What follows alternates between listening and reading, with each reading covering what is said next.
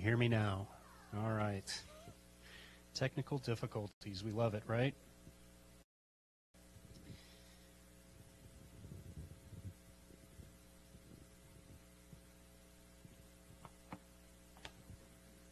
All right, so I think we're recording and back up and ready to go.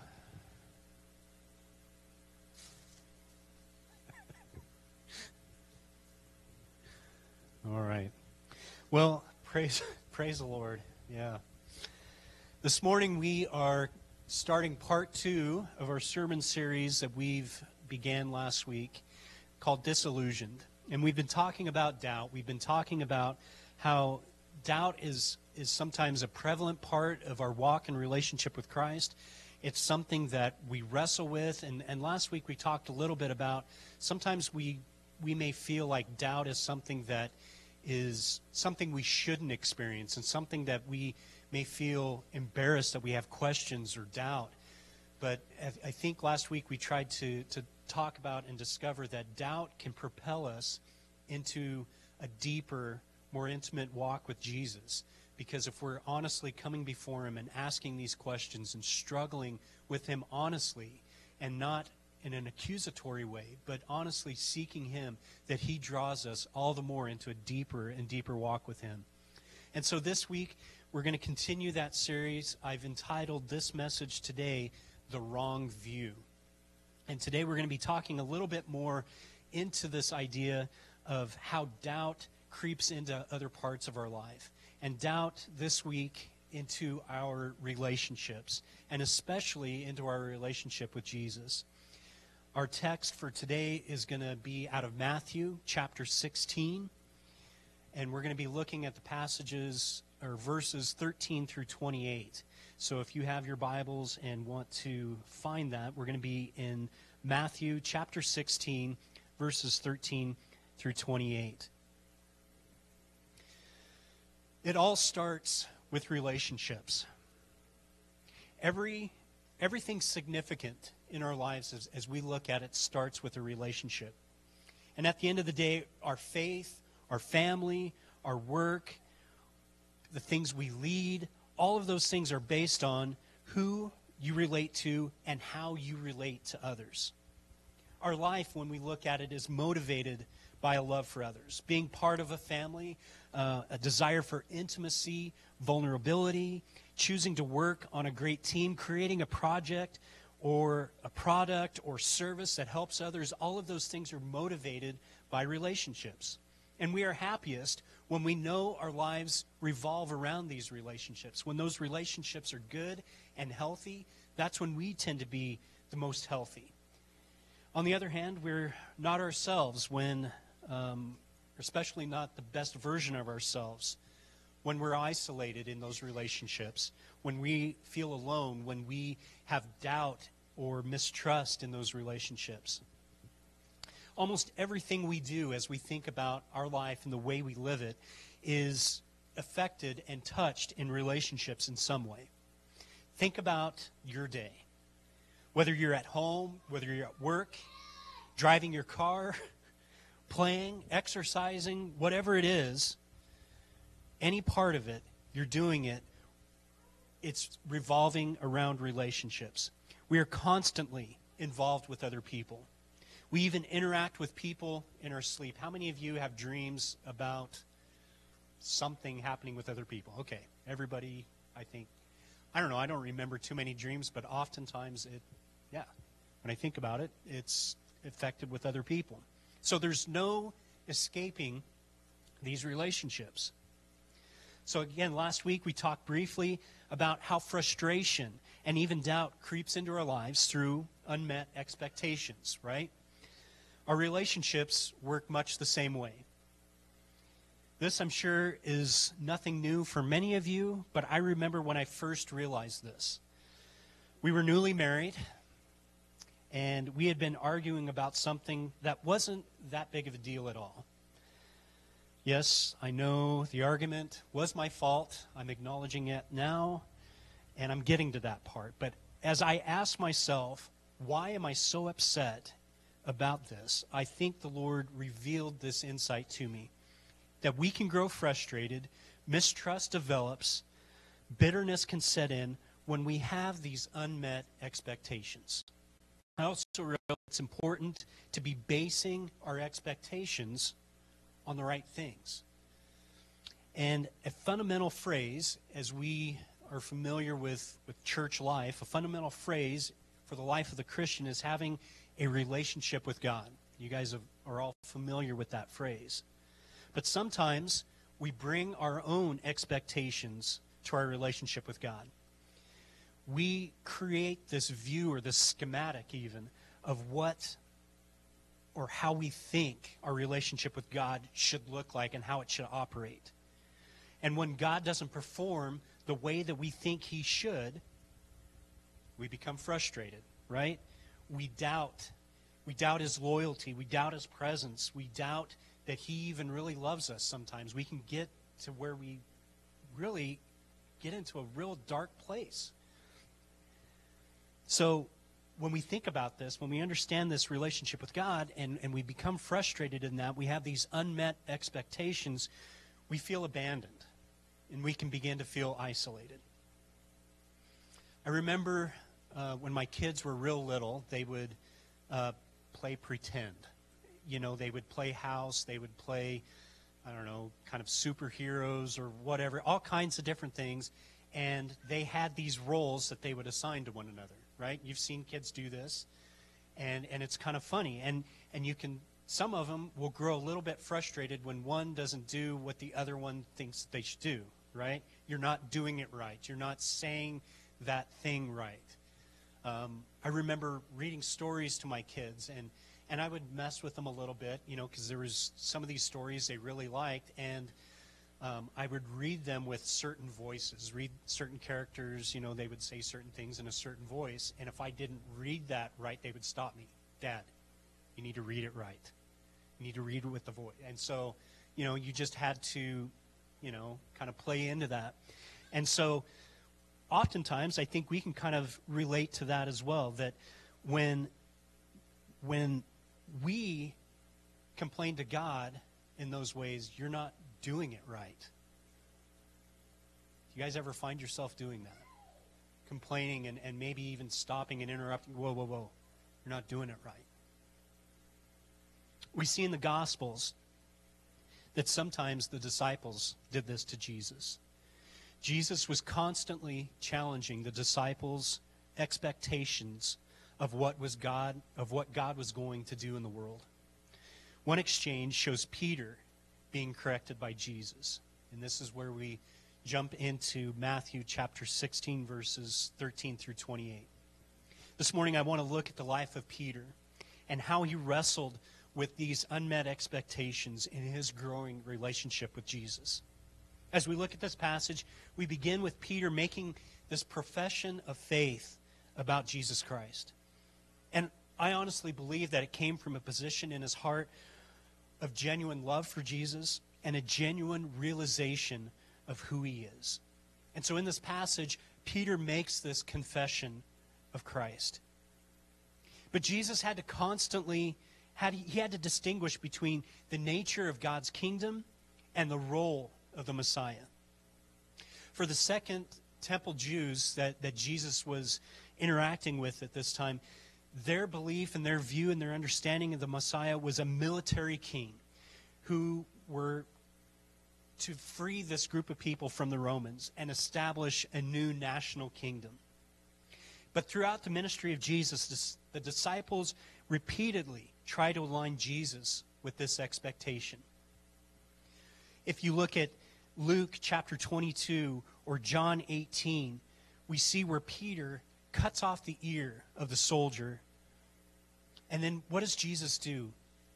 He heals that ear. Because Jesus was interrupting that expectation. Because what Peter was doing when he cut off that ear of that soldier, I think in his heart and his mind, he was ushering in something different than what Jesus was intending to do. And even just before Jesus ascended to heaven, his disciples were asking if he was going to set up his kingdom. And we read this in Acts chapter 1, verse 6. It says, Then they gathered around him and asked him, Lord, are you at this time going to restore the kingdom of Israel? But Jesus told them to wait for the Holy Spirit and that they would be his witnesses to the world.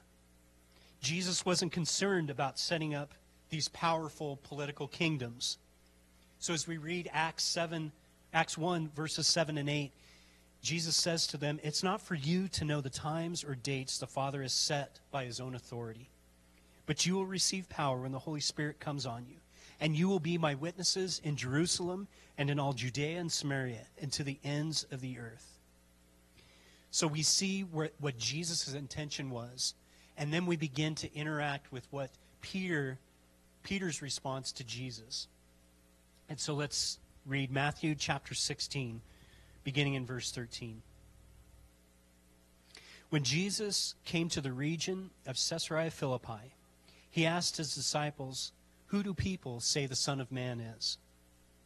They replied, some say John the Baptist, others say Elijah, and still others, Jeremiah or one of the prophets. But what about you? He asked.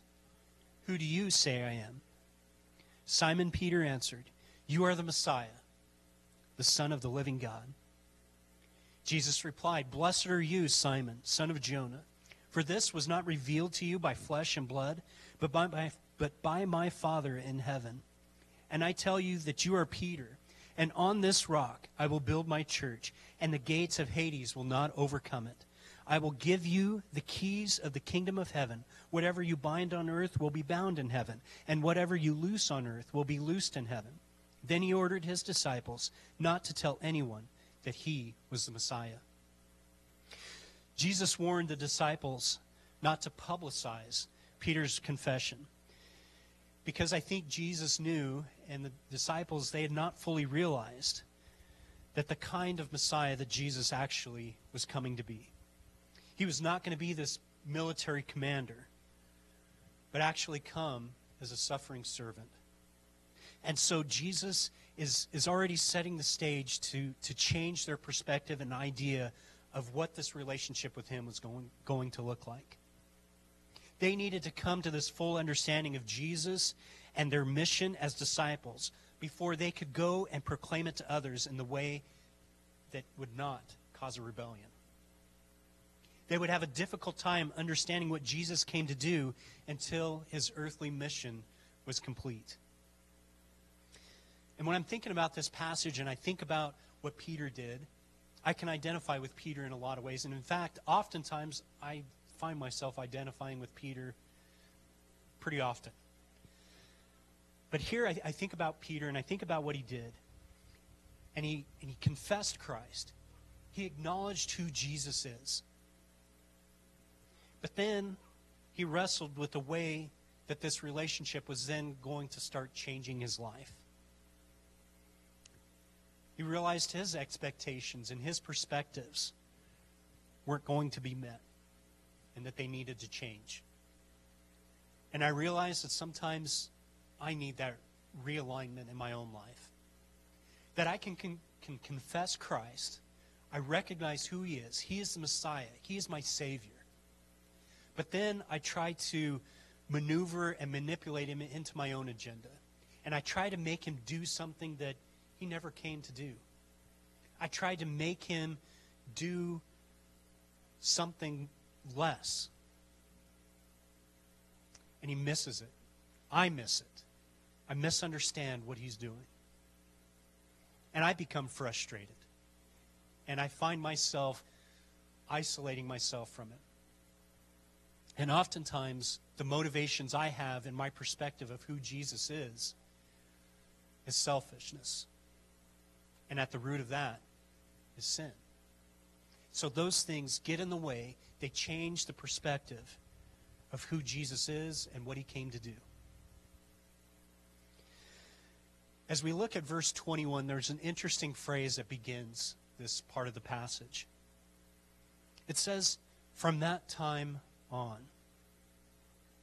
This is a pivot point as we look at the narrative of the gospel here in Matthew. This is something where Jesus changes his message in some ways. Let's begin reading. Verse 21.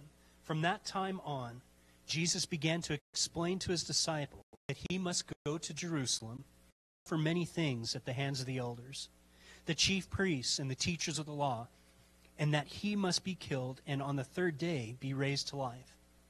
Peter took him aside and began to rebuke him. Never, Lord, he said, this shall never happen to you. Jesus turned and said to Peter, Get behind me, Satan. You are a stumbling block to me. You do not have in mind the concerns of God, but merely human concerns. Whew. That had to be a tense exchange if you're imagining the things that are happening in this passage. The phrase, from that time on, is this turning point. If you look back in Matthew chapter 4, verse 17, it signaled Jesus' announcement of the kingdom of heaven. Verse 17 of chapter 4 says, From that time on, Jesus began to preach, Repent, for the kingdom of heaven is near. But as we look at verse 21, it points to this new emphasis on his death and on his resurrection. The disciples still didn't grasp Jesus' true purpose because of their preconceived notions about what the Messiah should be. And this is the first of 3 times that Jesus predicted his death. If you turn to Matthew chapter 17 and 22, verse 23, and then to chapter 20, verse 18, in those 3 instances, he again proclaims this.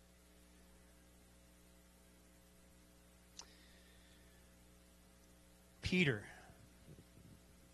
Jesus' friend. And we can say that with confidence. That Peter was Jesus' friend. He was a devoted follower. And just previously, he had eloquently proclaimed Jesus' true identity. He sought to protect him from the suffering that Jesus was prophesying. We have the fortune of being on this side of history and seeing that if Jesus hadn't suffered and died, Peter and us also, we would have died in our sins. So we can understand, we have this perspective now that we know why Jesus did what he had to do. But Peter didn't understand that at that point. I got to thinking about that relationship, and I got to thinking about that exchange that Jesus and Peter had. Have you ever thought about how great temptations can come from those who love us and seek to protect us? Now, it doesn't sound like that's a bad thing, right? And I think Peter, his motivation in what he said to Jesus came from a place of love and concern. But do we think about, or begin to think about some of the relationships we have with others in our own lives? Have you ever received advice from others as you're facing something that's hard and difficult? Surely God doesn't want you to face this. When you know that you need to do a certain thing that's going to be hard and difficult, that's going to maybe cause some own personal pain and discomfort, and have others come alongside, are you sure that that's what God wants you to do? Well, that's essentially what Peter did here with Jesus. Our most difficult temptations come from those who are only trying to protect us from discomfort. And our human nature, our tendency is to avoid embarrassment, hits to our pride, right? We want to avoid those things. But then think back to the very temptations that Jesus faced earlier in Matthew's gospel. Jesus heard the message that he could achieve greatness without dying. These were one of the very things that Satan tempted him with. If you look at Matthew chapter 4, verse 6, Satan says this, If you are the Son of God, throw yourself down, for it is written, He will command His angels concerning you, and they will lift you up in their hands, so that you will not strike your foot against a stone. Jesus heard this same message from Peter.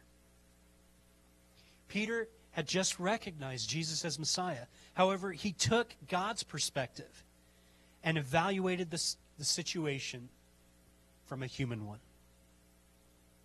Satan is always trying to work and get us to leave God out of the picture. And Jesus rebuked Peter for this attitude. And we see here in Peter's response to Jesus that he is following a different view of Jesus, a different idea of what Jesus came to do and what he came to accomplish. And I could even argue maybe even a different Jesus altogether. So what Jesus am I following? Beginning in 16, verse 24, Jesus says this. He said to his disciples, "Whoever wants to be my disciple must deny themselves and take up their cross and follow me. For whoever wants to save their life will lose it, but whoever loses their life for me will find it. What good will it be for someone to gain the whole world yet forfeit their soul? Or what can anyone give in exchange for their soul? For the Son of Man is going to come in his Father's glory with his angels, and then he will reward each person according to what they have done. Truly I tell you, some who are standing here will not taste death before they see the Son of Man coming in his kingdom." When Jesus used this picture of his followers taking up their cross, they were familiar with that imagery. They understood what that meant. Crucifixion was a common method of execution in this Roman regime.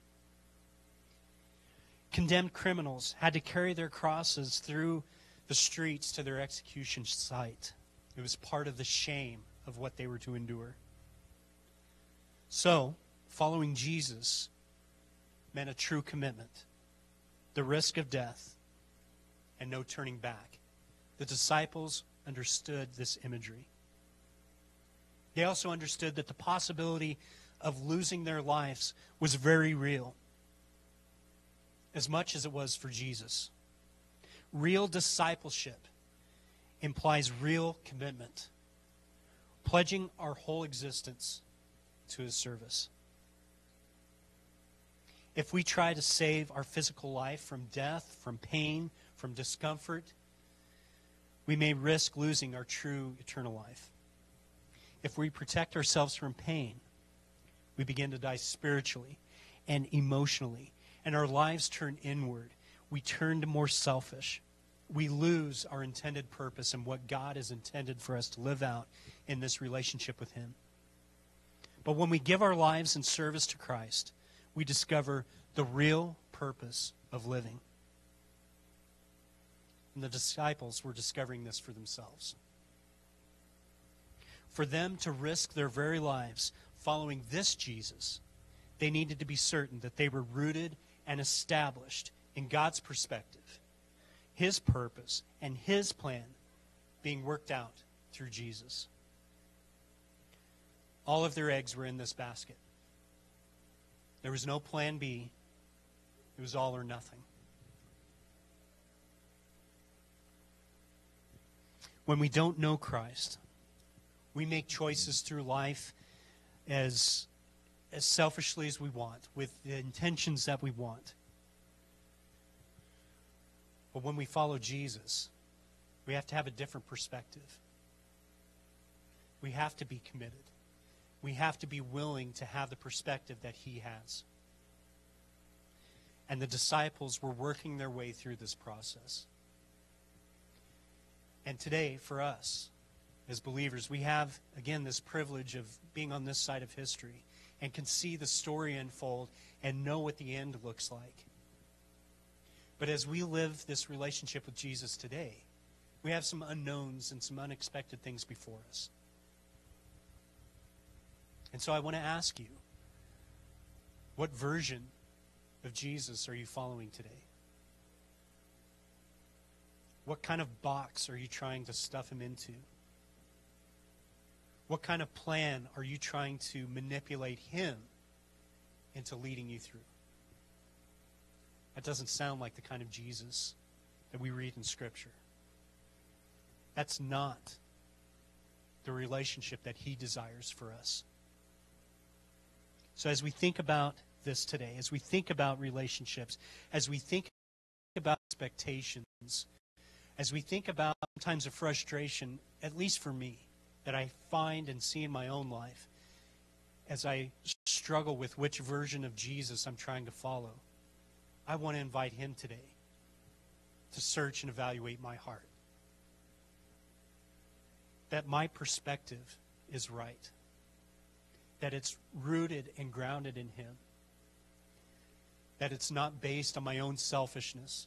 It's not based on sin. That it's not based on my own agenda.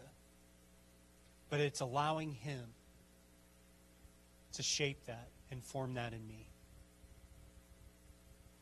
I want to pray for you and invite Emily and Jenny to come back up, and we're going to sing that song again, I Love You, Lord. And as we think about that, again, it's a simple declaration of our love for Him based on who He is, not the version that we are making Him to be. So would you pray with me today that God would search our hearts, reveal to us what version of Him we're following today. Heavenly Father, we come to you today and we're so thankful. We're thankful for your word, and we're thankful for what we can see happen and unfold through Scripture. Help us today, Lord, as we are endeavoring to live this relationship out with you, to have the right perspective, to have the right version of you in our hearts and minds. That we're not following some selfish version, some manipulated version, but one that's rooted and grounded in the Jesus we see in Scripture, the suffering servant, the one that came to love and to heal, the one that has a kingdom perspective. Help us today, Lord, to have that same version, that same vision. Help us today, Lord. Search our hearts. Reveal anything in us that doesn't belong.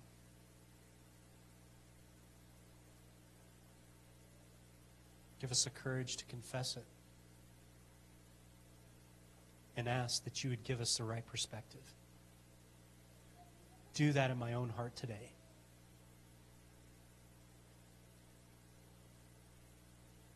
I pray and I ask these things, Father, in your name. Amen.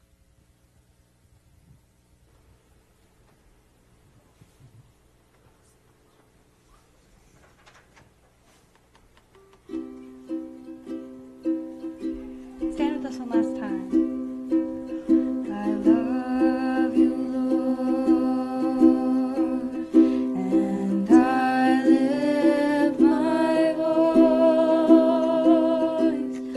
to worship you. Oh, my soul,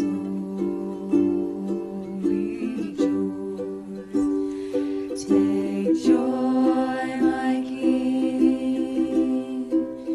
in what you hear.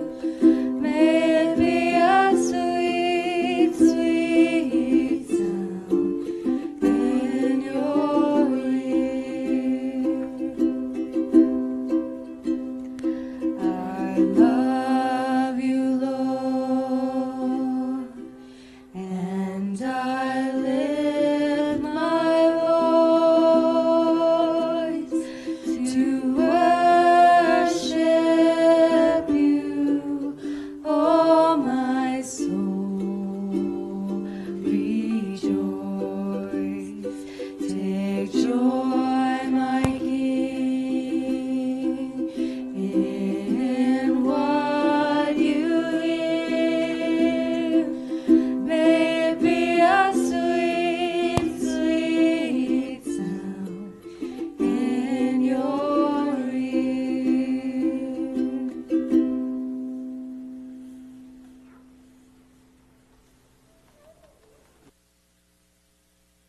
2 John as our based on traditional fiction.